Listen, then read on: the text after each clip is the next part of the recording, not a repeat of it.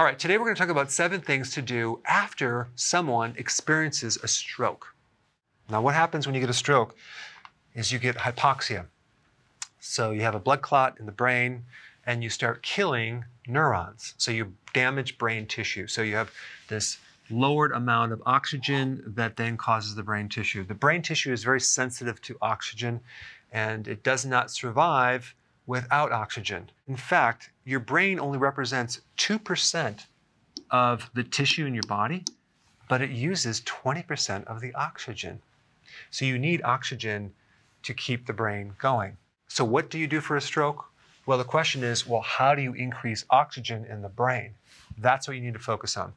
The single most important thing that I would recommend, and to do this as quickly as possible, is to do hyperbaric oxygen therapy, because what they do is they combine pure oxygen, well, it's probably like 99.5% oxygen under pressure. So it pushes all this oxygen through your lungs up into the blood, up into the brain. So it can really help heal the damage after a stroke. So this would be number 1. Number 2, ketones. Now, why do ketones help the brain? Well, they actually give you more oxygen. Glucose does not give you as much oxygen as ketones. And ketones are wonderful on providing an alternative fuel for especially a damaged brain. Now, how do you do that? Exogenous ketones. You can get these as supplements called ketone salts. And I would consume these through the day. So even if the person doesn't change a diet, which we recommend they do, and they have higher glucose, if there's ketones in the blood, because you took this, the brain will use the ketones over the glucose. MCT oil can also give you ketones. Going on a low-carb diet can give you more ketones. And intermittent fasting can spike your ketone levels. So all of these are essential if you had a stroke. The worst thing to do is stick with the standard American diet and snack. Okay, that would be the worst thing you could do. DHA is also very important. This is an omega-3 fatty acid, and your brain needs that as part of its structure.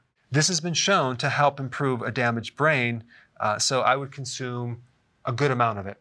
Vitamin D can help repair a damaged brain. Lots of exercise will flood the body and the brain with O2, and I would definitely want to include long walks, low stress, lots of oxygen, very, very important. Now, there's something else that you may want to consider, and it's called acute intermittent hypoxia.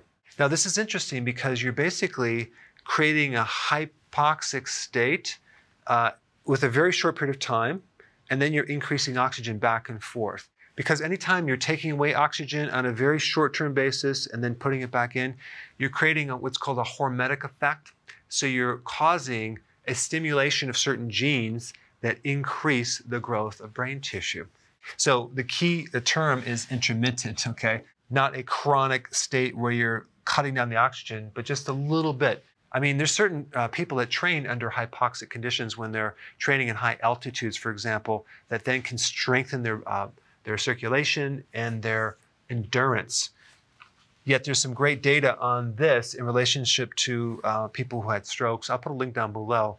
And the last thing is whole vitamin C complex. Now, normally vitamin C comes as a synthetic fraction of the entire complex, but the entire vitamin C complex that has all the factors can help strengthen the blood vessels to prevent a stroke in the future, especially when you're dealing with aneurysms and weaknesses within the blood vessel itself. All right, there you have it, the 7 things that a person should do after they experience a stroke. So if you want more knowledge on how to create a healthy body, subscribe now and get daily notifications.